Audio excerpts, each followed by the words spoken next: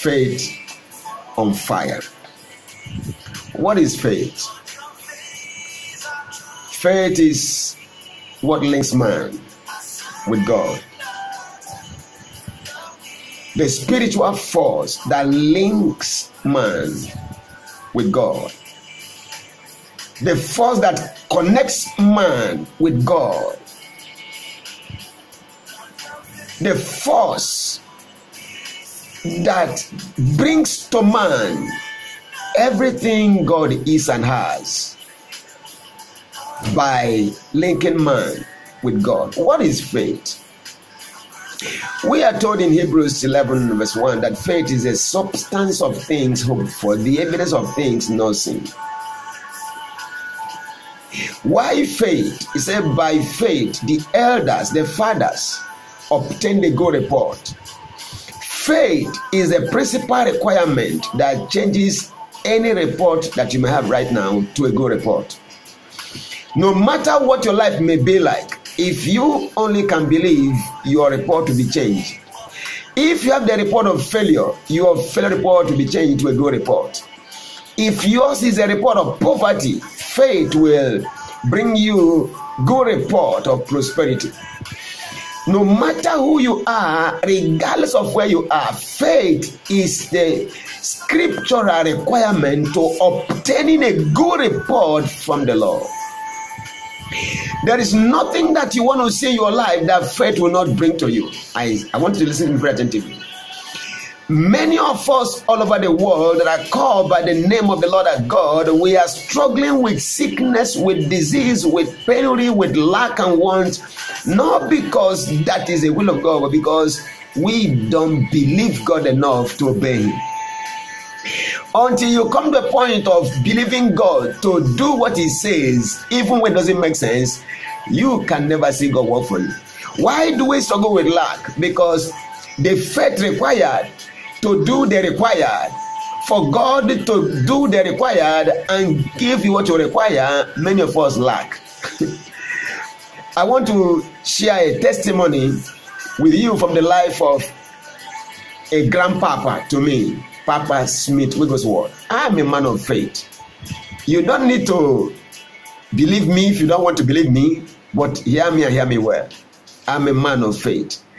Since the 31st of May 1991 till today, 2nd of November 2020, I have not swallowed one medicine on account of sickness. God is not a respecter of persons, but He respects our faith. When you believe, God shows you respect. When you are non-believer, God disregards you. You don't attract any respect from God.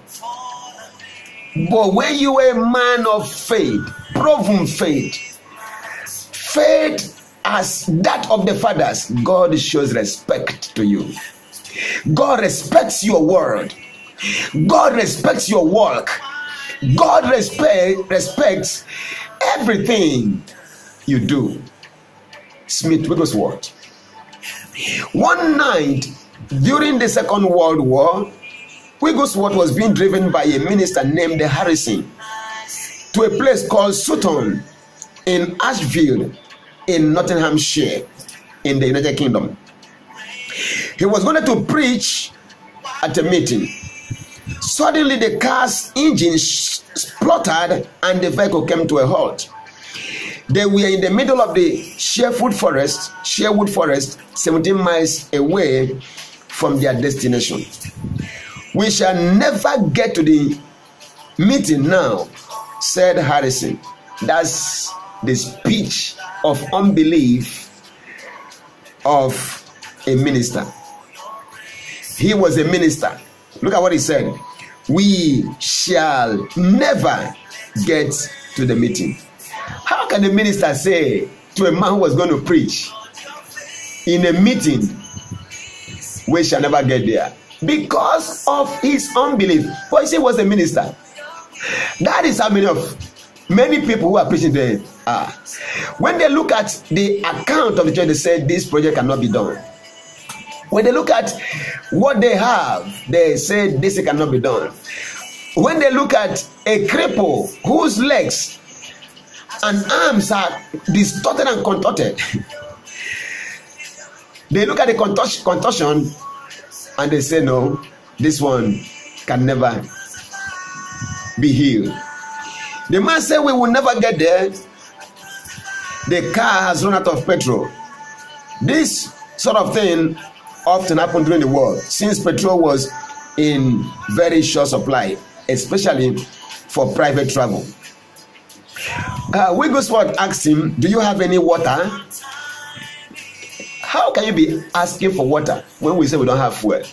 He should have asked him, or you could have asked him, do you know how long it is from here to the nearest station?